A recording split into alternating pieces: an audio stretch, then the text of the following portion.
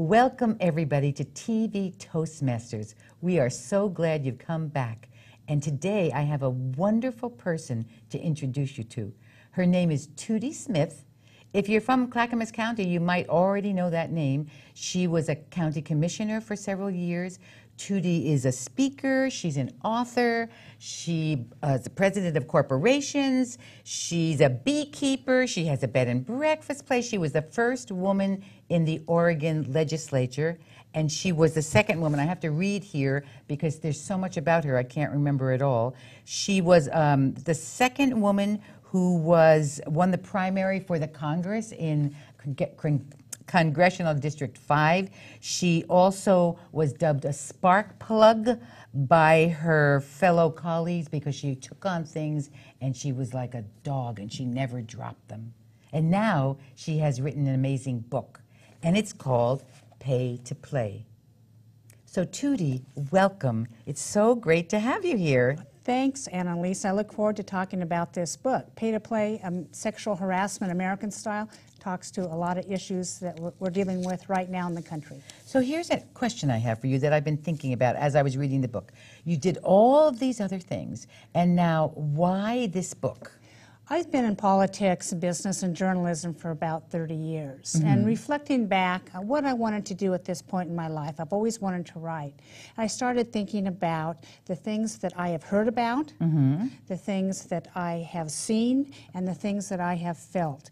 And those are resonating right now in the headlines with the sexual harassment cases that are just epidemic proportions. And I took a step back and said, well, yeah, I've been there, I've seen that, and I have dealt with it.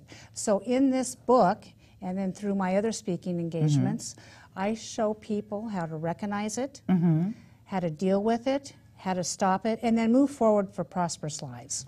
So you actually sat down to write this book, which I think in itself is astonishing because of all those things you just told me. And then you decided to speak about it. Were you going to speak about it when you wrote the book, or did you write it and then say, okay, now I need to speak about it? Well, I just love to write. Okay. I just love to write, and the book just flowed out of me. In the book, there's histories, how we got here.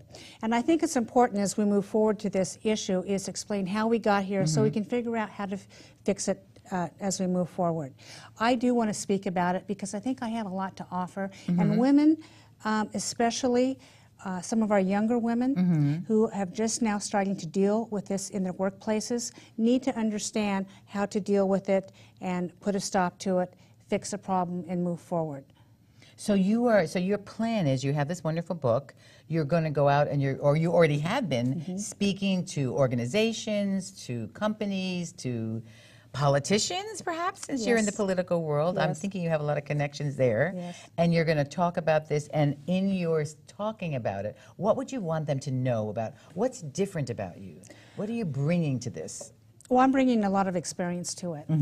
I don't bash anybody. I recognize this is a problem, I think, because of maybe misunderstanding of the roles in America right now. Sexual harassment is a form of bullying. Yes, absolutely. Sexual harassment is a behavior. Behavior is a choice. We choose whether we want to sexually harass, abuse, or rape or not. Likewise, the victims, or most cases they're women, although not always, have a role to play in that too.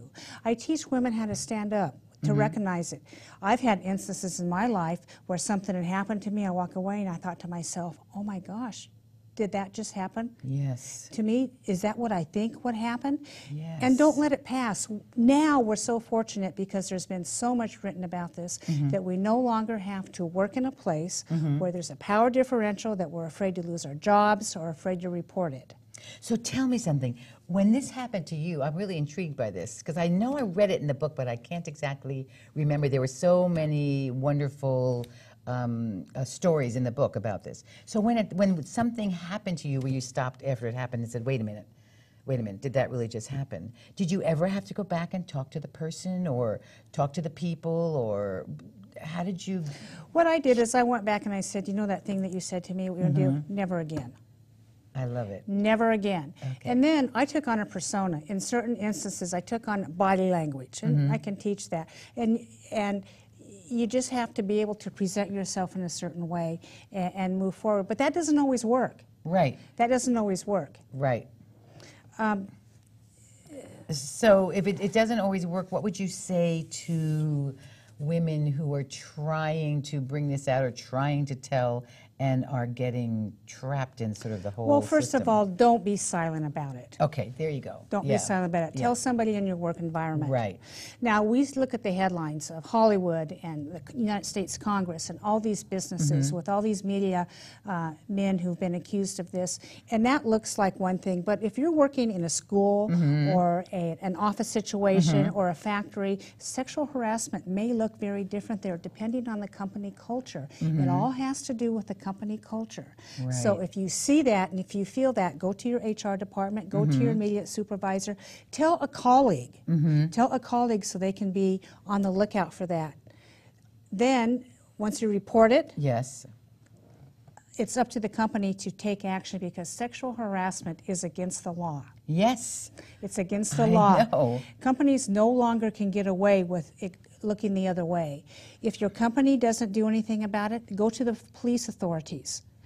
If that doesn't work, and I say in my book, we now have the social megaphone Right. of social media out there, Yes. and nobody can survive that. That's Nobody right. can survive that. You can go to that.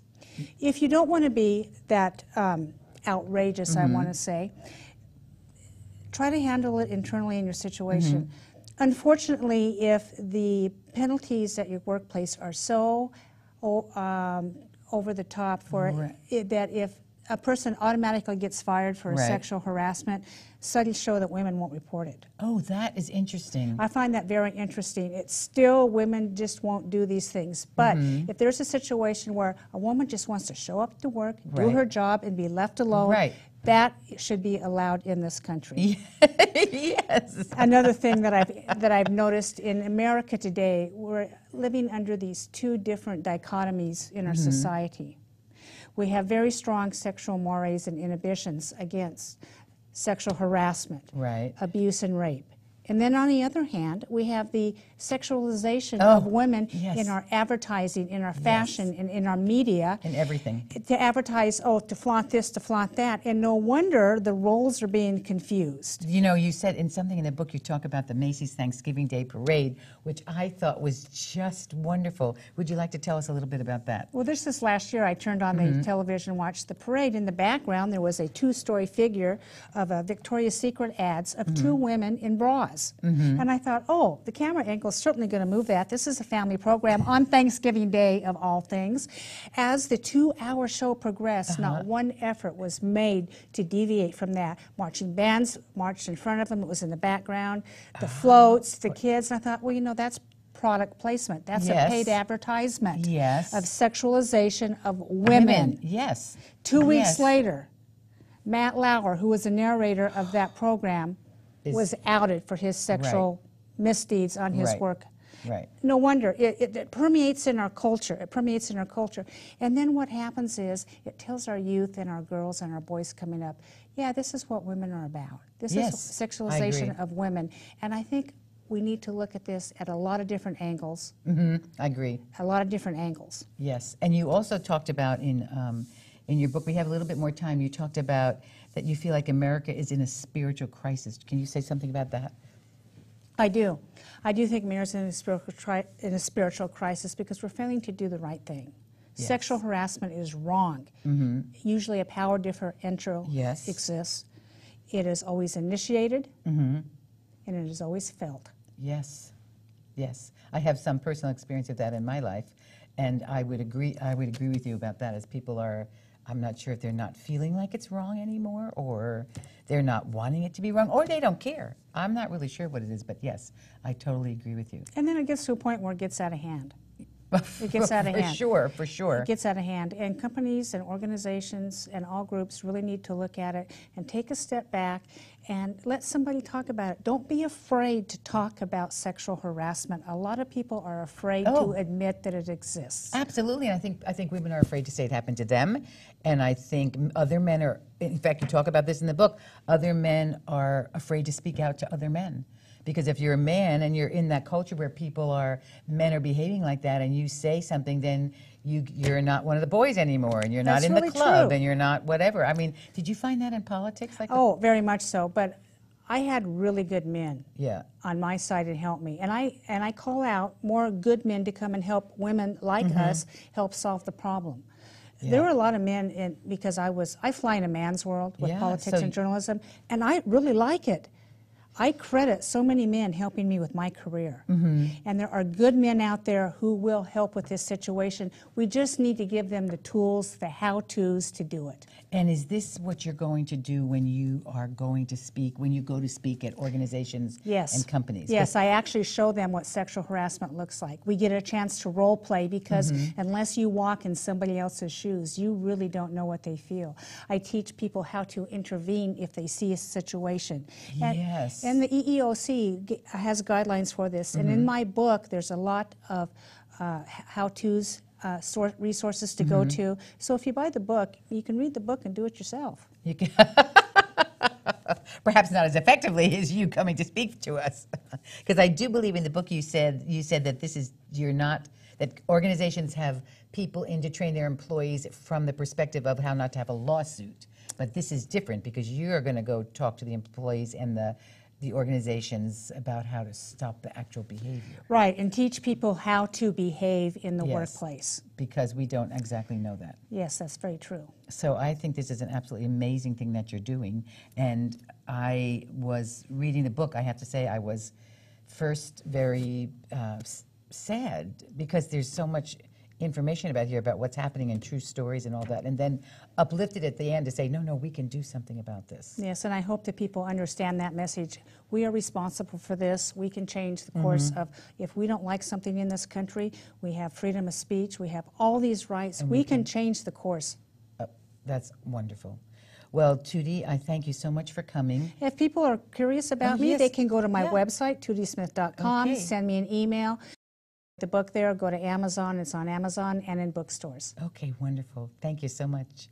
And thank you all for watching another episode of TV Toastmasters with Tootie Smith. We hope to see you back the next time. Take care.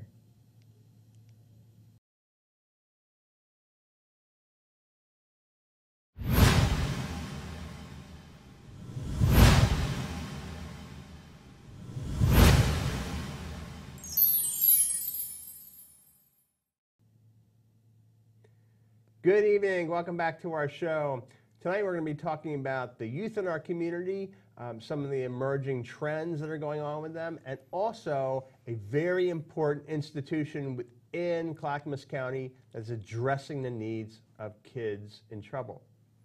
I'm joined tonight by Greg Newman from Parrot Creek Family and Child Services, who are celebrating their 50th anniversary. So Greg, welcome to the program. Thank you. Your role at Parrot Creek is? I'm the Director of Clinical Services. Okay. I started out as a parent trainer in a program that actually we don't have in existence anymore. And then I moved to a therapist at the residential program, and I've moved up to the Director of Clinical Services. Okay. So tell us, what is Parrot Creek? Parrot Creek is a child and family service nonprofit agency. We've been around for 50 years. This is our 50th anniversary. And our services have centered around working with youth and families who are involved with the juvenile justice system. So we have, at this time, 5 programs, some of them outpatient, 2 residential programs, and we deal with youth who are entering the juvenile justice system from the very beginning to, unfortunately, being fairly well submerged into it, and a variety of services, mostly centered around treatment and therapy to help the youth get out of their entanglements with the juvenile justice system, regardless of how much in depth they are into it. Okay. So you're doing both residential and outpatient Correct. treatment. Okay. Right. How does a child get into that system? How does a child come to you? Well, it depends on the program, but like one of our first programs that is going to be dealing with kids on the very front end is our diversion program. In those cases, a child has some sort of brushing with the law. They're referred to the juvenile department, the juvenile justice department. And at that point, if the Justice Department thinks it's a good fit, they will contact us and they'll refer that youth to the diversion program. And they come and meet with members of the community, and they get to take accountability for their offense and find out ways that they can offer reparations. It's based upon a restorative justice model, which the idea being, instead of looking at punishment for an offense, trying to find a way of getting the perpetrator of said offense to be involved in the process of doing restitution, not necessarily in a monetary sense, sometimes in a service sense, sometimes just in a sense of working with those who they have harmed and understanding what it is that their actions have brought about and what they can do about it. Okay, so the diversion program, you're probably talking about fairly minor infractions, Absolutely. misdemeanors. And, In this case, it's actually taking the place of a kid actually getting charged with something. So it's really their first encounters, and it would be, yes, something that's not too severe an infraction. Do you deal with kids who've been through charged with serious offenses? Yes, we do. We have other programs that deal with that. We have an outpatient program that works with youth who have had offensive behaviors of a sexual nature, and they have been deemed by the Juvenile Department to be appropriate for outpatient care. And then we have our 2 residential programs. One of them is a short-term shelter and evaluation program, and its purpose is it's about 90 days long. Its purpose is to, when a youth has come into the Clackamas County Juvenile Department, that's with a contract with Clackamas County, we do an assessment and evaluation on that youth and try to recommend to the youth and his family, as well as the Juvenile Department, what kind of services they might need. And then we have a long-term residential program. These are youth who've actually gone into the custody of the state. They've been involved in the process for a while, and they've gotten to the point where they actually have gone into the custody of the state, so the state can then put them with one of their nonprofit providers, and that's what we are. We are the alternative to jail at that point. Instead of a kid going to jail, he'll come into a residential center like ours, and hopefully, after going through months of treatment and behavior modification work and working hopefully with his family, the youth is able to go back into the community. In some cases, we see youth in the long-term residential program who've actually been in jail. Those youth are on parole, but a program is considered necessary before they go back into the community, because going from jail to an open community is quite a startling process. And even if a kid's only been incarcerated for a matter of months, you'd be amazed how fast they acclimate to that process and how challenging it'd be to then go back into the community. Okay. So how many, you said residential program, how many, at any one time, how many kids do you have in your residential program? In the shelter and evaluation program, we can take up to 6. We have a dormitory on the same campus as our long-term residential program. It's about 80 acres just outside of Oregon City, or right on the border. And the residential program can take up to 20. Okay. So I'm imagining then that there are other organizations like Parrot Creek around, because 26 doesn't seem like enough to handle all the kids that are necessary yet. Indeed, the number of programs in the state has fluctuated over the years. It's at a bit of a low now. This is not an area of my expertise, but I do know that it's at a bit of a low right now. And yes, there are other places around the state that do this process, and because of that, because our contract for the long-term residential is with the Oregon Youth Authority, we can get youth in our program who come from all over the state as well. The shelter program, as I say, is a Clackamas County contract, but the residential program can have youth from all over the state. Okay. So you mentioned youth and families. Are you working with the families as well? Whenever possible. That's part of our philosophy. You can take a kid and stick him somewhere and do the most fantastic work with him in the world, and that if he goes back to the exact same environment, the chances of him going back to the exact same behaviors are very high. And this is not to blame families. It's simply to say that when any of us have habituated to a behavior in a particular environment, and you go back into that environment and nothing has changed, it's very, very hard to change. Adult addictions understands this. They will oftentimes advise people who are just starting on the recovery process of addictions to change your routines. Don't drive the same way home. Don't go to the same places. Don't sit down in the same chair every night doing the same thing. You need to change your environment so that you have different stimuli to help change those habits. The same thing can be true with behaviors that we think of as being choices like breaking the law. Yes, there is absolutely an element of choice, and you have made this decision for a reason. They're not just bad kids. In fact, that's something that's kind of important at Parrot Creek. The idea that we believe that youth are doing the best they can under the circumstances, and that they would like to learn how to do things better. So that must be difficult at times if you're working with the parents and they think, oh, the problem is the kid.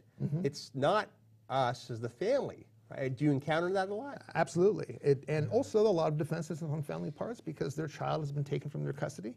They ought to understandably feel like they're under the microscope. And in many cases, a lot of these families are under a significant amount of pressure themselves. Socioeconomic issues, there may be transgenerational issues about addiction or mental health or other things like that. But we get kids from all sorts of families. So it's not just coming from families that are suffering from those kind of challenges, although I would say a majority of our youth are. But yes, you're right. The first thing that you need to do under those circumstances, just like you have to do with the kid, is you have to build an alliance. And you have to try to convince folks we're actually in this together. and we want to work on it with you. We're not against you. We want to be partners in trying to have an outcome that we all want to have. Success rates, do you keep track of that? Like when a kid leaves your residential program, Right. or what's the recidivism rate? Well, the recidivism rate actually comes from the OIA, and they get put out every few years. The last recidivism rates that we have at our disposal were about 11.5%, which is extraordinarily good when you consider the fact that when kids just go to corrections, the recidivism rate hovers between 40 and 50%. Yeah. And this is true of residential treatment centers across the nation. Residential treatment works. That's why we do it. If you're looking at this recidivism rate, it works. Depending on their offenses, some offenses the recidivism rate is even lower. However, the OIA and Parrot Creek for a while now has begun to realize that there are other things to look at just besides recidivism. So we're just now in the process of starting to try to work out a way of tracking our clients after they leave our program and looking at other issues besides recidivism. How does the relationship with their family, how did that develop? Did they continue and finish their education? Have they become employed? How do they rate their own quality of life? Issues that give a fuller picture of what maybe their time in treatment, what kind of effect it's had. Okay. So let's talk about you for a second. Okay. The work that you're doing represents a major career change right in midlife, right? Yes, it did. Okay. You were mentioning before that you were mostly involved as a laborer. Yes. Yeah. And then becoming a clinical social worker. What was the motivation? What changed? Well, to tell you the truth, I was doing all that physical labor because I thought I was going to become a rich rock and roll star. What do you know? That didn't happen. The chances are amazing, but that didn't work out. And so at a certain point, I realized that I was doing the work just to fulfill that dream. And I also began to realize at a certain point that, especially the last physical labor work I was doing, which was construction, that my favorite part of the job was dealing with the clients, who can get very stressed out when you're remodeling their bathroom, as a matter of fact. And the actual putting up of walls and such, for me personally, wasn't the fulfilling part. It was the talking to the people. And that made me think about what kind of work would put me in the position where I would be dealing with people in that way all the time, and it led me to social work. Oh, that's cool. Yeah, So, it was cool. So what's the future? Actually, let's talk about a little bit about what do you see are there emerging issues amongst our young people that the public should be learning about? I think absolutely there are. I think for one thing, and this has become, it's said so often that it's becoming a bit of a cliche, but I don't think we actually really spend enough time thinking about and struggling with this issue. The dawning of the internet age has had a profound effect on how our youth gain information and how they communicate with each other. And I don't think we're really keeping up with it. For instance, this is an unpleasant statistic to talk about, but the number of youth who become addicted to pornography is growing, and the age is becoming lower and lower. It's way past the time where somebody has to look for this sort of thing.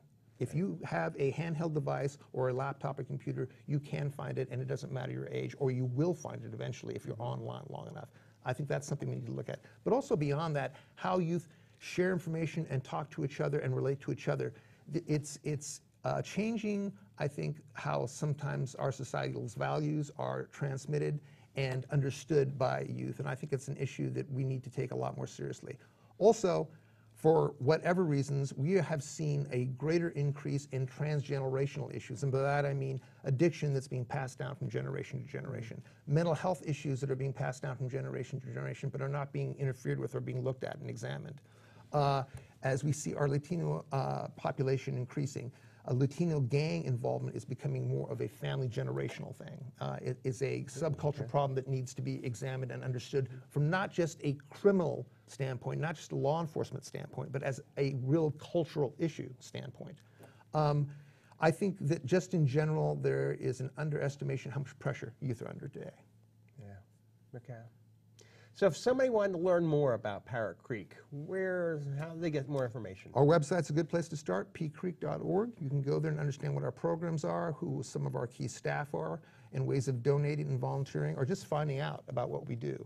At this time, all of our programs are through state or county contracts, and so we don't take walk-in clients like that. We don't have that kind of outpatient or those kind of programs. However, we do get a lot of phone calls about that all the time, and I just think it's a interesting thing to find out how much our services might be touching people in their lives and in the community. All right. Well, thank you for being with us this evening. Thank you for having me. Thank you for the work that you do at Parrot Creek. Thank you. Parrot Creek, celebrating their 50th anniversary, pcreek.org. Again, once thank Greg for joining us this evening, and for you for joining us once again on this program. Thank you.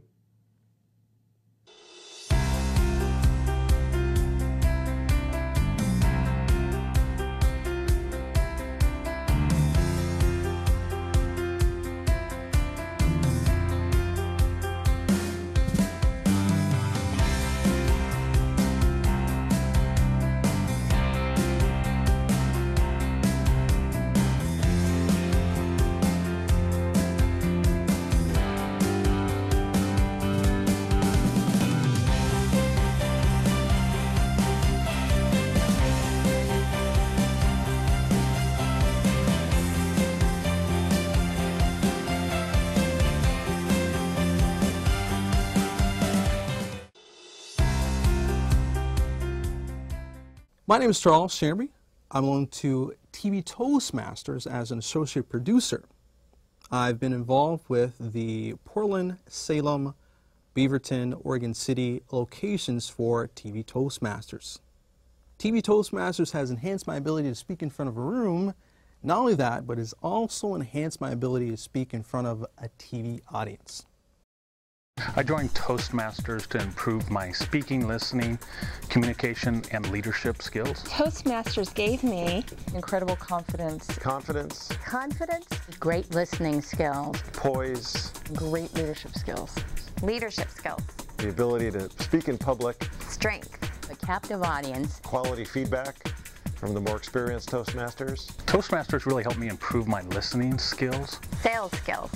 Opportunities to go to different groups and widen my whole horizon. Toastmasters has given me a more focused me, and I'm a much better listener.